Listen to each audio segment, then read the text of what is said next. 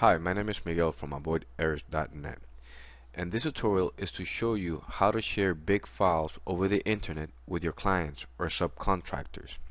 In this case, let's use a construction company, and I want to send these two files to my subcontractors, electrical and plumbing. Inside the folders, I have the instruction to bid and the project to bid. Usually those projects contain a really large file. Now, open the Dropbox by double-clicking it.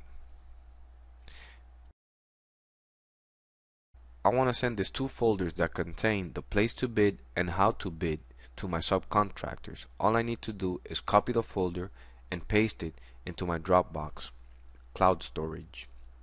Once you have the green check mark, it's ready to be shared with your clients.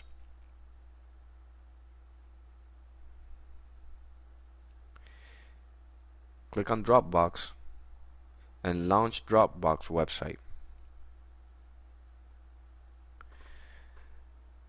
Now this is a 2 gig free, but since usually contracts has an expiration date, you can delete it and add more and send it to other contractors, which is a great advantage over other programs. Now I want to share electrical folder that contains the project to bid for and the instruction on how to bid. Just click on sharing and click on share a folder. I like to share an existing folder and click next. I'm going to select the electrical and click next. Now here I type all my electrical contractors' email here, and then type the message that I want them to read. For example, you only have 10 days to bid, or bid now.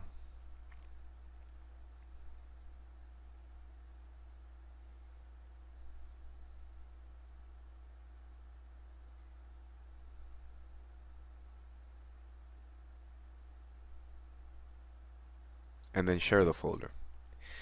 Now, right now they're receiving an email saying that they, receive a contract to bid, whatever your message was. Now, when you click on sharing, you see the folder that is you're sharing with the electrical contractors. And when you click on options, you can add more if you forgot some other contractors, and you can type the same message or a different message.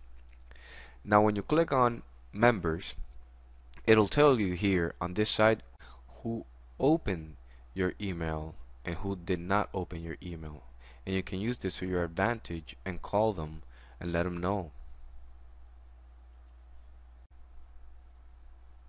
Now let's say all your clients got the information. You just click on unshare this folder, and here it tells you if you want them to keep a copy or if you don't want them to keep a copy of the bidding information, which is a great tool, because let's say everybody got it, you don't have to wait 10 days. You can unshare it immediately and they can keep a copy.